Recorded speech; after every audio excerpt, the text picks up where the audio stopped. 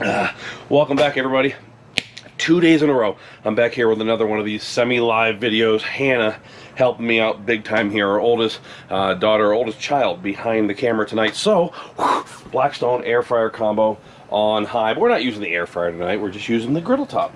That's the 36-inch griddle with the hood. Air fryer, one of the biggest sellers on planet Earth this year. You know what? I think all the smash burgers that I've ever made, including an upcoming chicken, first time ever chicken smash burger coming on Blackstone's social media.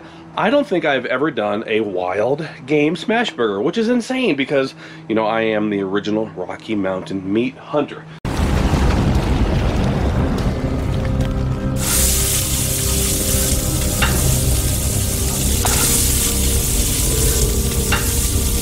So I've got my quarter-pound elk meatballs. These are 80% ground elk from my elk last year with 10% bacon, 10% beef fat. Beef suet is the term we used to use back in the day. And they're ready to go. We're losing light, so let's get it going. Okay, I've got olive oil right here down on the griddle top. And we're blasting hot tonight. I will tell you guys, if you're doing smash burgers, or if you're doing steaks, you want to be as hot as possible because the sear is paramount. That's what makes a good steak, and that's what makes a good smash burger. Now come here, I'll tell you one more thing. I don't even get involved with the whole smash burger versus traditional burger controversy. I like them both. This year I have seen so much confrontation, people going at each other on social media. You know, I don't see what the big fuss is with smash burgers. I tasted one and they were pretty stupid. Other people saying, like, you know, they're both delicious. I will tell you, if you say that you think smash burgers are disgusting, you probably have never had one or have never had one that's cooked correctly. But I'm not anti-regular burger. I love a big old thick burger. There's nothing like it. There's nothing like, you know, me traveling and I happen into like a certain kind of pub or a bar and grill and they just have a delicious, you know, thick burger. So I like them both if they're both cooked correctly. Come on over here to the griddle. And here we go, down with our quarter-pound meatballs here.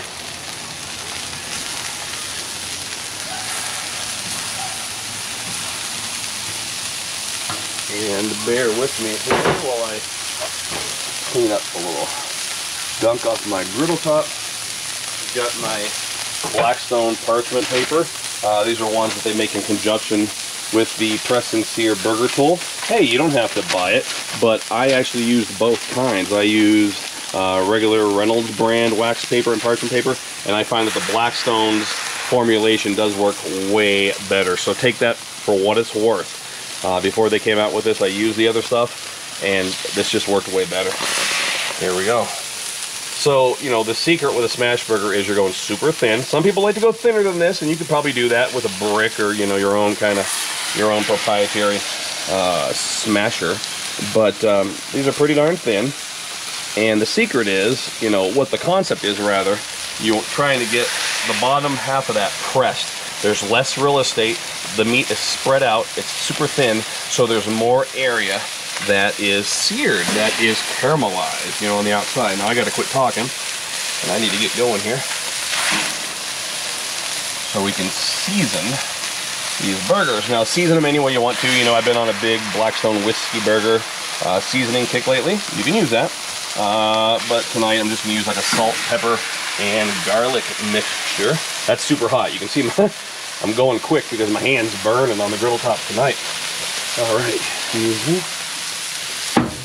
So this is just a salt, pepper, and garlic mixture right here. I think there's a little bit of dried onion in there as well. People ask me, you know, what do I season my burgers with? Well, if you don't have a favorite seasoning, you can't go wrong with salt, pepper, and garlic. I would call that pretty much, you know, like the trifecta of burger seasoning. And actually the griddle is really hot tonight. I'm actually burning my arm. I'm on high heat. I think my griddle top is probably 600 degrees plus right now. So we got these, I'm gonna check them. Oh yeah, they're looking perfect already. So what we're gonna do here in the interim, come over here, Hannah. Picked up some brioche burger buns. These are great. You know, you think about brioche a lot when it comes to French toast, but why not? Look at that. That is a delicious butter and egg infused bun. So why not use those for your hamburgers as well? go ahead and put a little butter on the inside. If you're doing this for a ton of people, go ahead and use the butter wheel. My buddy Butterbam uses that all the time. So we'll get some of these buttered up. Isn't that a saying from back in the day? Do you know which side of the bread your butter's on or something? I can't think of it. I tried to pull an old cliche. Do you know who butters your bread? Something like that. All right, so let's go back over to the grill top, Hannah.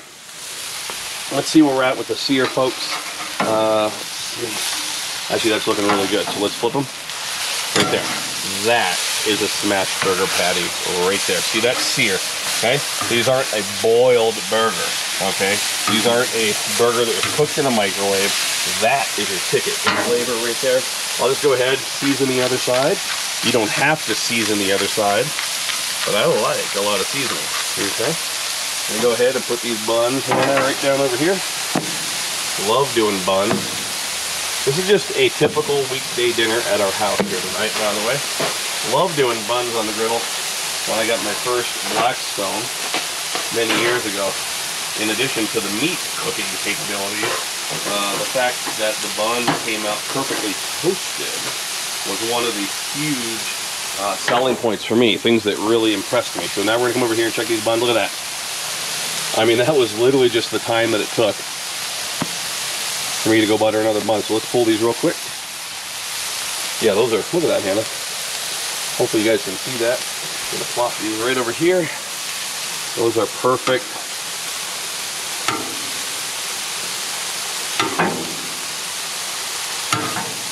Super quick. You want to be quick when you're cooking on the griddle.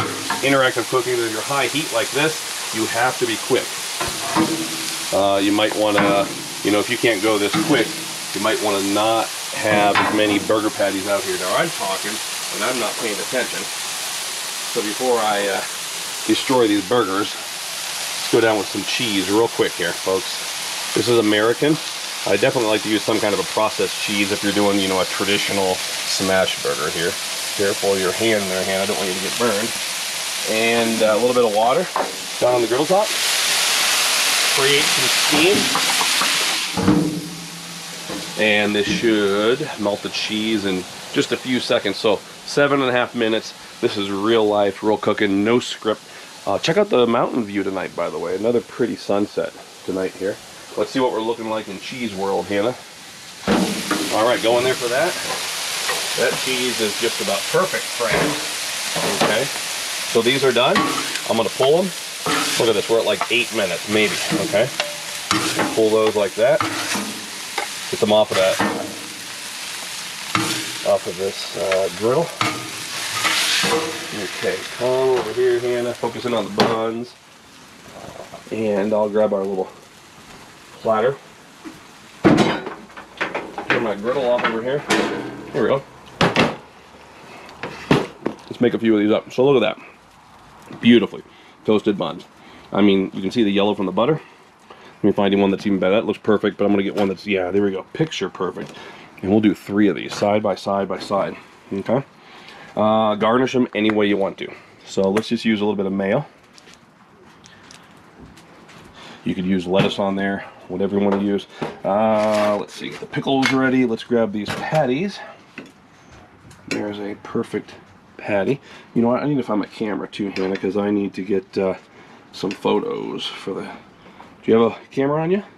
Sweet. We'll get ready here a little bit later. I'm going to get you to get some pictures for me. And then, folks, we're just going to put some pickles on top. I'll show those. These are pretty good pickles.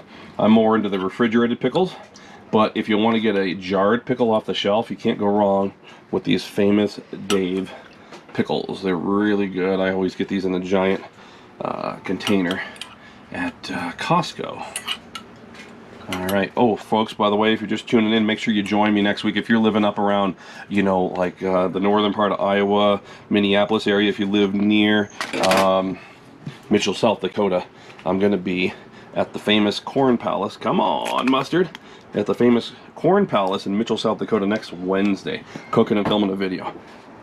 Look at that. I'm going to hold the camera, and we're going to try to see if we can get Hannah to get a still shot for me. Let me hold it up here over the griddle. There you go, Hannah. There's Hannah getting a shot of my burgers. Take a look at that. Alrighty. Nothing more to do but give it a try. Look at this. We're at 10 minutes, by the way. Started with raw meat, 10 minutes later. Look at that. I mean, you go to any kind of a restaurant and you get an absolutely fresh burger. That's your wait time, and that's what I did here at the house. Tell you what, I'm gonna just have you. We're losing our light completely, but hopefully that still looks glorious. Let's give it a try.